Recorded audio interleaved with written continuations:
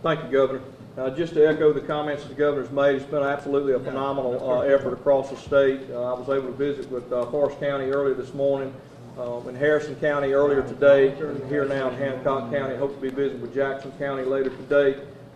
We have been talking also with counties further inland in South Mississippi, Adams County, Warren County, and be making some more phone calls later today. As the Governor has said, and as you have been tracking, if you've been keeping up with this storm, and that most of you have, this storm is beginning to make landfall now with the winds on the Gulf Coast. We're starting to see that, and we're still projecting that storm to make landfall later this evening and on into early parts of the morning.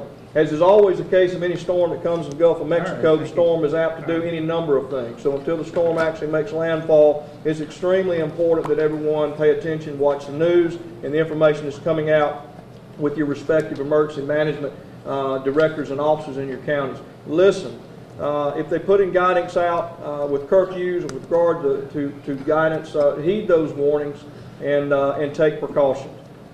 Always, we want to prepare for the worst and then hope for the best. And this storm hopefully will be leaving and be gone out of our system by very early in morning hours, and then we will begin recovery efforts in whatever those cases may be. For those of you that are living further north of the coastal areas, it's important that you understand that there are going to be second, third order effects as a result of the storm. Heavy amounts of rainfall. We're going to create a large amount of saturation in the ground that's already heavily saturated from rains that we've had earlier over the weekend and earlier parts of the week. Also, always a threat of tornadic activity from the wind gales that we will get, or the gale force winds that'll come out as a result of the storm. Those that are, if you follow the track of the storm, the upper northern part of the cone, there's large concentrations of rain that's to be expected in those areas. So I want to make sure that you prepare. Again, pay attention to the weather, listen to your local emergency management agencies, and take appropriate actions when that's put out.